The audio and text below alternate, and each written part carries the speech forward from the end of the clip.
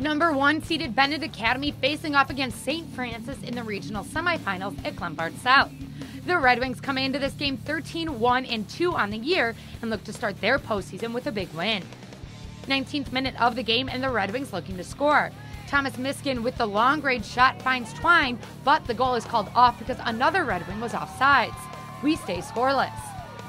Moving to the second half where things start to get interesting. Benet with a penalty kick, and Nick Renfro will be the one to put it away. Redwings now on the board 1-0. The Wings look to extend their lead with 28 minutes left on the clock. They find the back of the net off a header, but again, it's called a no goal due to offsides. St. Francis looking to even it up with 24 minutes left in the game. Frank Marisco gets a shot off, but Vito Staniskis falls on the ball to keep the Wings in the lead. BA keeping their foot on the gas midway through the second half. Hans Heineke shakes the defender and then lets a low shot off that finds the corner of the net to double the Wings' lead 2-0. 60th minute and the Wings, well, they're still working.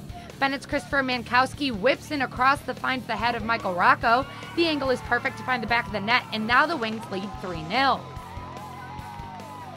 Just a few minutes later, the Wings again with a penalty kick, and this time it's Sam Hepburn who steps up and tucks it away.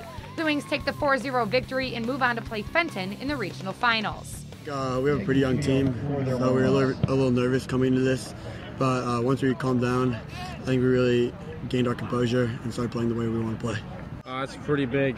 I don't get to score many goals, but it was very enjoyable.